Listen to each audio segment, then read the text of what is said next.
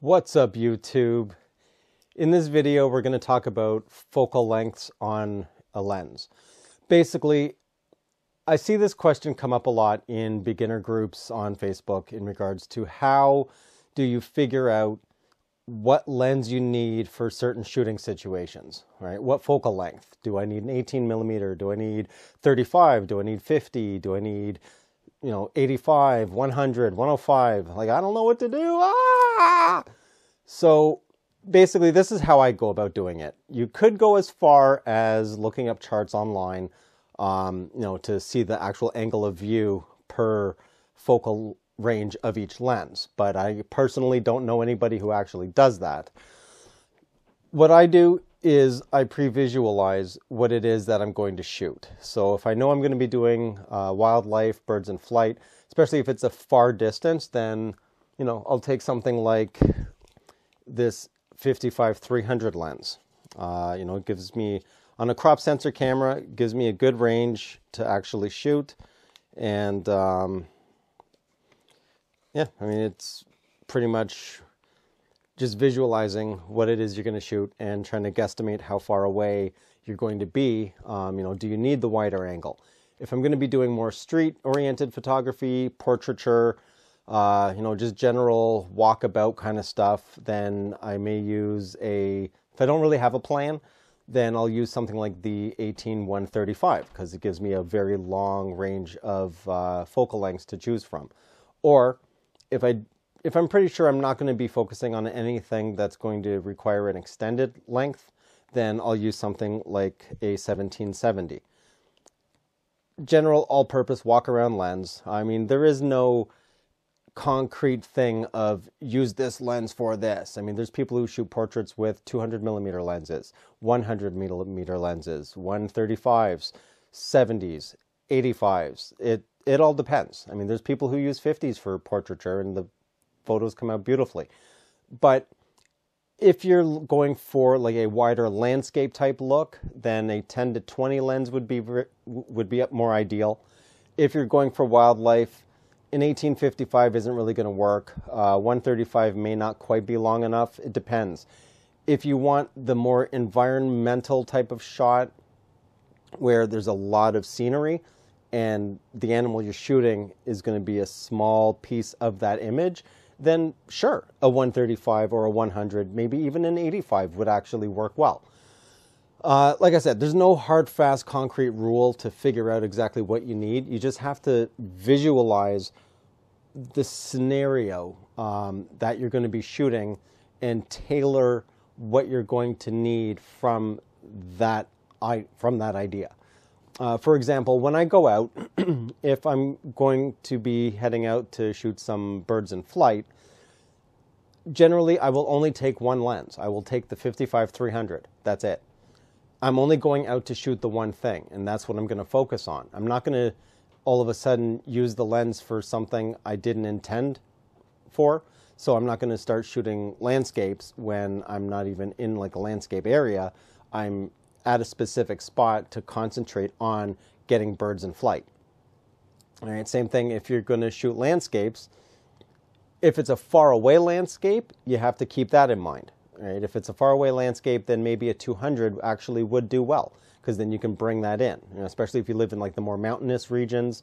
Mountains are pretty far away. You want to bring that a bit closer. You need a longer focal length in order to do that. If you used a wide angle lens, the mountains would be like this tall, right?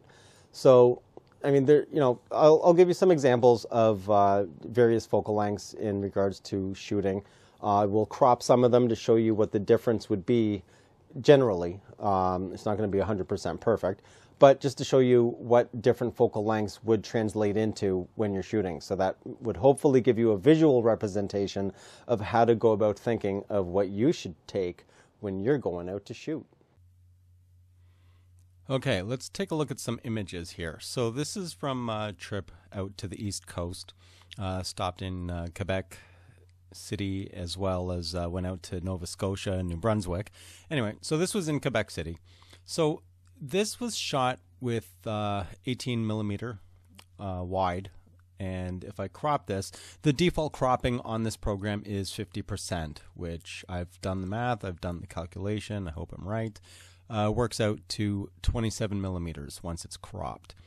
So this is actually this is the region you would have to work with if you were shooting a 27. Now, I wanted to get the full width of the street on this image. I wanted to get the top of the building and everything. I wanted an all-encompassing view.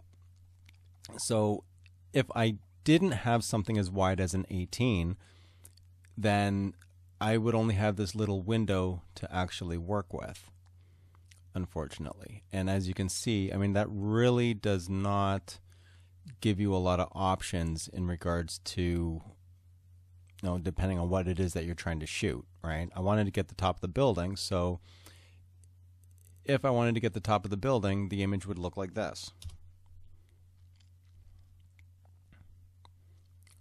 which is not very good, right? And if I go back, and let's see, let's try a different composition here. Say I wanted, just my main focus was the people. I didn't really care much about the building. I'd still be missing a lot of the people on this street. It wouldn't be a very cohesive image in regards to what look I was actually going for. There really wouldn't be. You'd be very, very limited as to what you could actually do. Like, what is that? What is that? That's like, what is that? That's nothing. There's nothing there, at least for me. So that's one example. Let's move on to another 18. No, I don't want to save my changes. I just want to move on to the next one. So here was at the top of in Quebec. I can't remember exactly what the location was called that I was on top of. But as you can see here, I wanted to get the whole waterfront area. I wanted to get the far off distance, scale, not really bird's eye view, but quarter view, I guess, just looking down at all the buildings and everything. But I wanted an all-encompassing photo in regards to what I was actually seeing, because I was blown away by the view that was possible from this vantage point. I mean, this is just beautiful. So if we were to crop that to a 27, what you would actually get is something you wouldn't really be able to work with. You would just get whatever is in this window, right? Like, there's really not a whole lot you'd be able to work with here whatsoever. Like you say, if you wanted the street, then it would basically be this. But you're missing the whole vantage of where you actually are. This, all of a sudden, I mean, it is not nearly the same image as what I originally shot, right? So let's move on to another 18. That's my wife and my daughter. This is when the tide was out. Yeah, so again, I wanted to get the scale of just, I mean, as far as you can see, I mean, the water's way, way, way offshore. And it's just sand, beach, some rocks here. Like, you're basically standing in the ocean. Like, it was absolutely incredible. But if we crop this and bring this to a 27 as well, you'll notice there really isn't much. Basically the image will just fall apart. There's really nothing here. If I wanted to get both of them, well, I guess I could have. But again, I mean, it's not. It doesn't have the vastness, the all-encompassing feel of this original image, just with the width. So here's another 18. Yeah, don't ask me again. All right, so here's another 18. Similar thing. I just wanted, just as wide and as far out as you could see with the clouds and everything, right? So if we were to bring this in, you'll see that, again, there's just not much to work with whatsoever, right? I want the clouds. Okay, so if I want all the clouds, then I'm missing the land. If I want the land, then I'm missing the clouds, right? So this is an example of, you know, what happens when wait, can I even do that? Yeah. So this is an example of, you know, making sure you think about what it is that you're going to shoot before you actually head out the door, right? And again, I wanted another wide angle, you know, but basically think of these squares would be your options in regards to what you'd be able to capture, right? It's just not very good. And here's another one at the Hopewell Rocks in New Brunswick. I wanted to capture the scale of people against the actual Hopewell Rocks and how, you know, how shallow the water is because the tide was completely out. If I crop this, you'll notice again, you know, it's not a very encompassing image compared to what I had originally shot with the wide angle, right? You know, I could get a few people, but then I might be able to squeeze in a rock. Nope, I just cut this person off here. But, you know, so, I mean, that's what I would get. It just does not have the same feel. And I knew specifically that I was going to be shooting wide angle, so I brought a wider angle lens. And same with this. I shot this at 24, laying on the ground, looking like a crazed lunatic. Everybody was staring at me as they walked by. But it is what it is. You got to do what you got to do to get those photos. So if we were to actually take a look at this one, it just wouldn't, you know, I would miss the blur from this person here to show, you know, just the speed from walking. It just wouldn't be the same. You know, like if I wanted to get, I wouldn't even get any of the boardwalk if I tried to get this whole building in there, right? So it's another example of absolutely, without a question, needing that wide angle. It just doesn't represent the vantage that, you know, I was going for at that time. And then here's 36. That's my daughter. So, you know, I just wanted to have her just off to the side so you could still see like just how far, even though it is blurred, I did that on purpose. Just wanted to see, you know, just show some of the out of focus area, but you can see the depth as to how far you can actually see from where we were. And again, you know, if this was cropped in, you know, it wouldn't work. It just would not work. And here's 60. So to get this whole building, I was at 60 millimeters. If I had brought, say, something like a 90, then what I'd be working with would be... Oh, that was just in time. You know, I'd be able to maybe well, I wouldn't even be able to capture this whole thing. I wouldn't even be able to capture this whole top of the building, you know, this whole tower.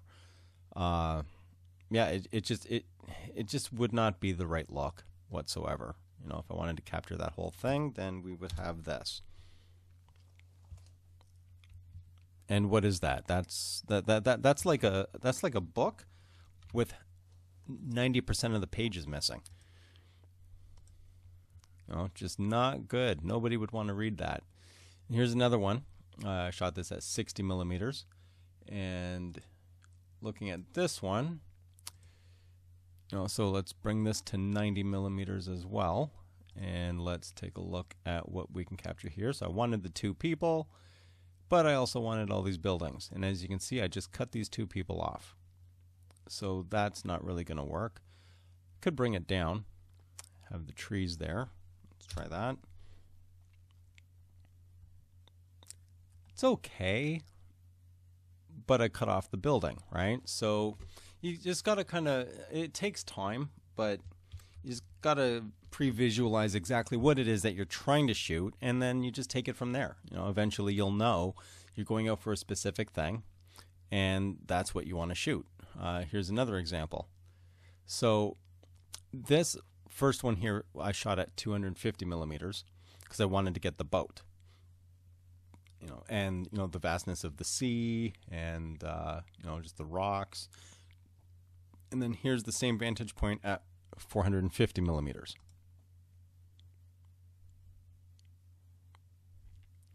All right, so it doesn't have the same look, but I wanted to focus more on the actual lighthouse. There just happened to be another boat here versus the wider angle. Actually, it's the same boat. They just turned. This is the wider angle, and just to show just how tall these rocks are and everything, versus the 450 millimeter one. So this is what I was saying about the faraway landscapes. If you need to pull those in, then yes, even though you're shooting a landscape, you'll need a wider lens, a longer telephoto lens, not wider. And if you want more of the actual environment, that's when you would actually use something that has a bit of a wider angle of view. So in a nutshell, I hope this helps understand decision making in regards to what kind of lens you should be using for whatever it is you're going to be shooting. Some of it is trial and error, but there are people that they're happy with their 18-140s or 18-135s, and that's all they shoot with. Or I believe there's like 18-250s now. For just general all-purpose walk around, they're fine. However, when you get into the higher end lenses, they're pretty specific in regards to the focal lengths. Like 150, 450, 200, 600, or you can get primes where it's just one focal length, 85, 35, 50.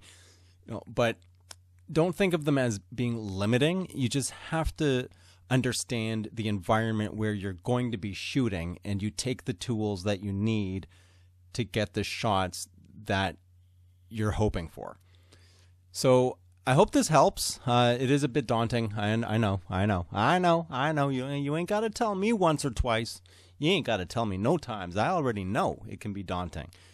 But we've all been there. And don't think actually that you're never going to take the wrong lens. Because I promise you, there will be those times when you just take the wrong lens. It happens to everybody.